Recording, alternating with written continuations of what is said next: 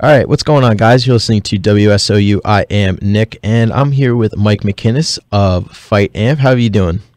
Good, man. How are you? Doing pretty good. So a lot of stuff has been going on with you guys. You've put out a lot of new music lately. You have a brand new 7-inch that just came out not too long ago.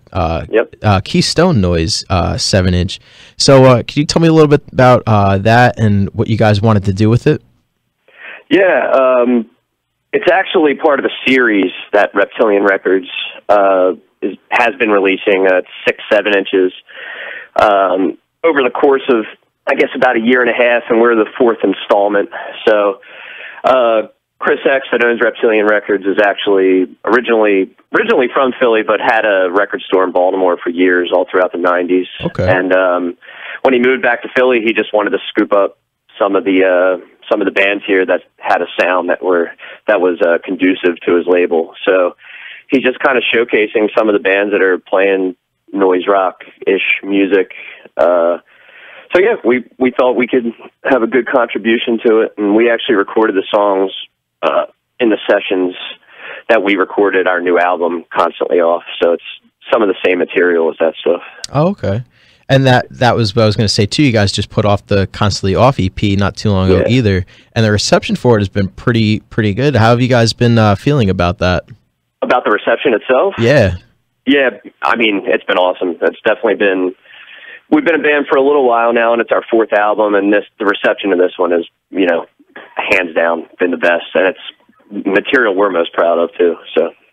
And does that kind of give you, that extra kick to really go to the next step when you guys go back into the studio? Yeah, no doubt about it. I mean, we talk about that a lot, how it's,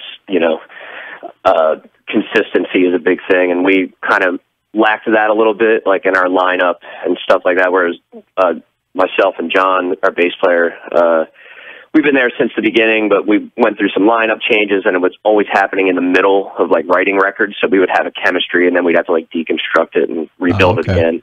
Where this time we've had a consistent lineup since 2011. It's been the same 3 people. So all the new material we've released has been, from start to finish, from the first ideas all the way to recording and releasing the albums, has been the same people.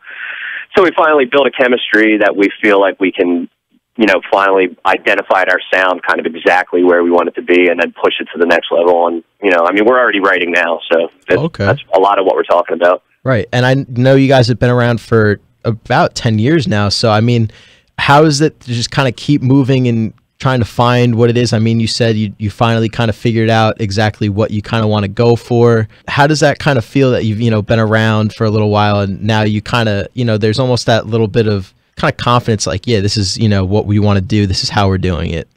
Yeah. It has its pros and cons. It's just one of those things where, we're the type of people that want to be in the type of band that just kind of, where we just set our own goals and play by our own rule book, really. And, it happens different for all bands. Sometimes, I'm sure you're familiar. There's plenty of bands that they crop up, and within 1 year of starting, get some kind of little sniff of commercial success. Right. They get on some kind of something that's trending or a hype wave. And we weren't really one of those bands. We just, we started when we were, I'm 30 now, and we started the band when I was 19. Wow. So yeah, it's one of those things that's when we started, our only goals were, hey, let's try to get a 7-inch put out and go on some tours.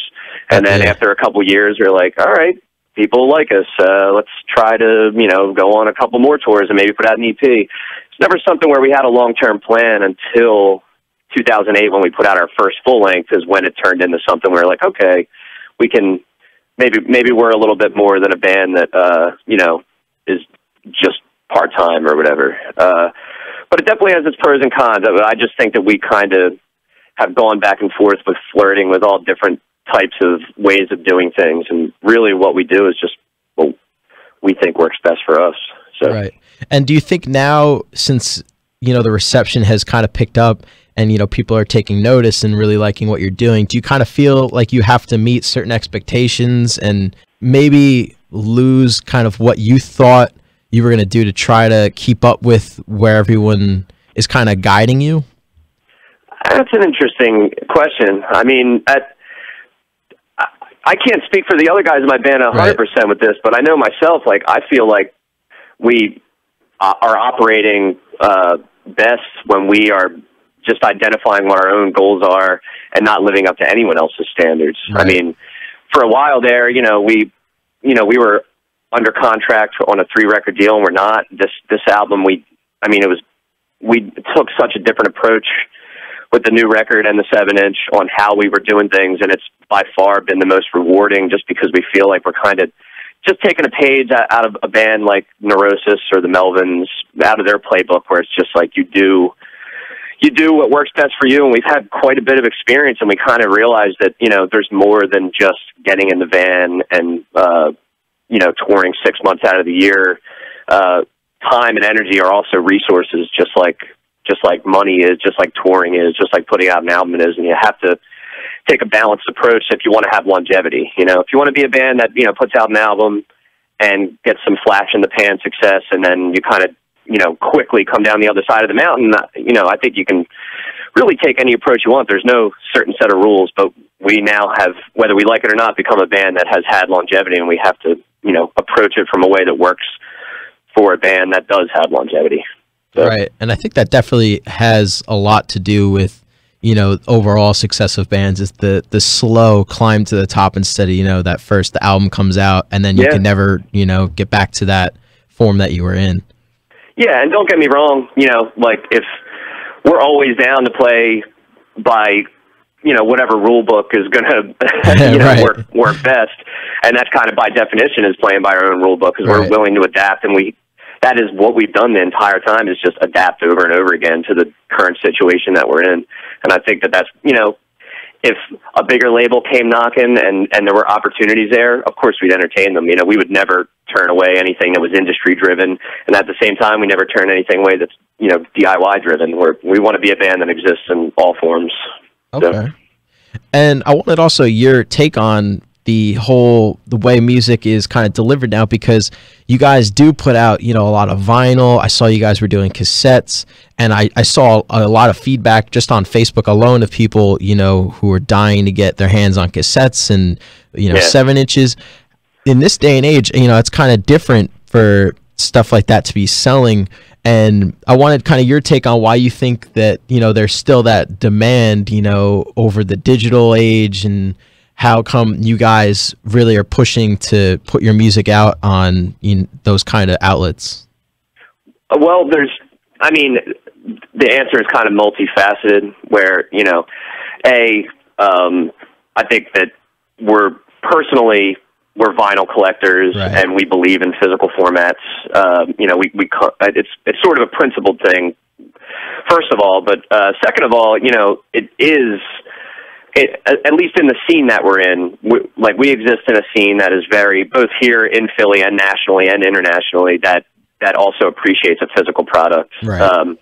So it's something we want to continue to support, and I think the people that like us and come to our shows and buy our records are people that, they're collectors, they're people that believe in continuing having, physical releases. At the same time, why we put this new album out on every format, digital, CD, cassette, and vinyl, is because people that like our band and like all types of bands, I feel like we're not just a vinyl band. There are plenty of people that just buy our digital. And, I'm a music consumer. I buy digital albums.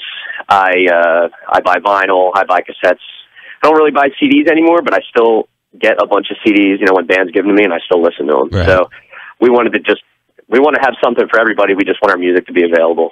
So I like that a lot, because it seems like the last few years, especially vinyl, has really picked back up again. And I don't think it's that surprising, but I think it is kind of cool that all of a sudden, everyone was like, oh, digital is going to take over everything. But yet, vinyl is still pretty big.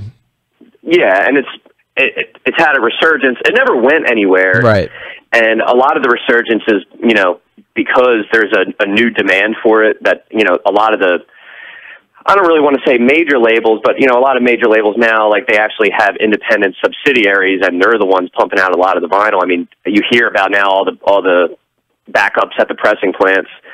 A lot of it's coming from, like, strange, like, old, you know, like movies, like the Wizard of Oz soundtrack on vinyl, you know, like that type of stuff is getting pumped out now too, right. which is interesting. People are buying it, you know, and that's, I mean, I think overall it's a double-edged sword, but I lean towards it being a really good thing that there's a resurgence in some kind of physical product.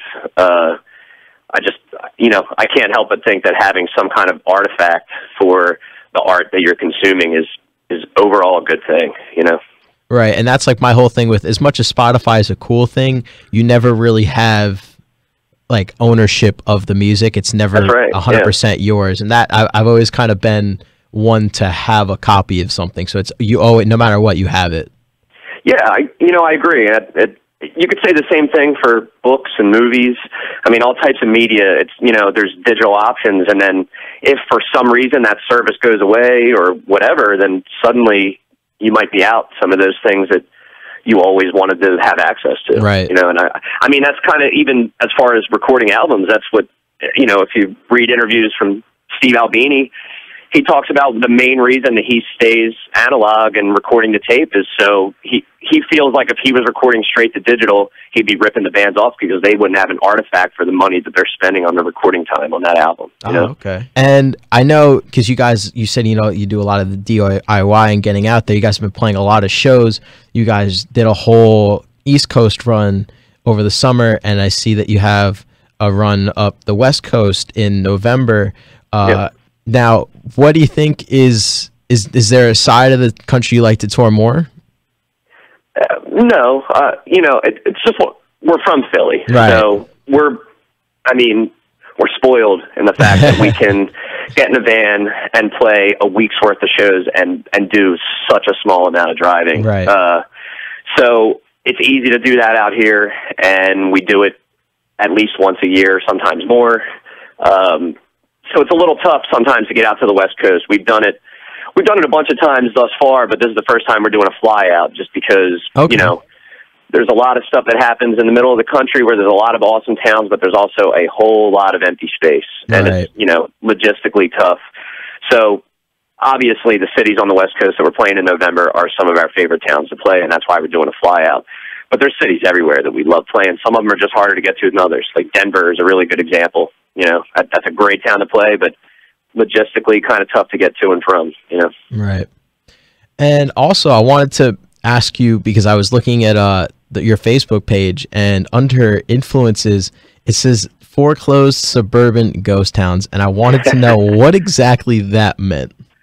I guess that's just a phrase that we're using, I mean, to kind of paint a picture of where we're from. I mean, we grew up in the suburbs of Philadelphia in South Jersey, and John, our bass player, still lives there. Okay.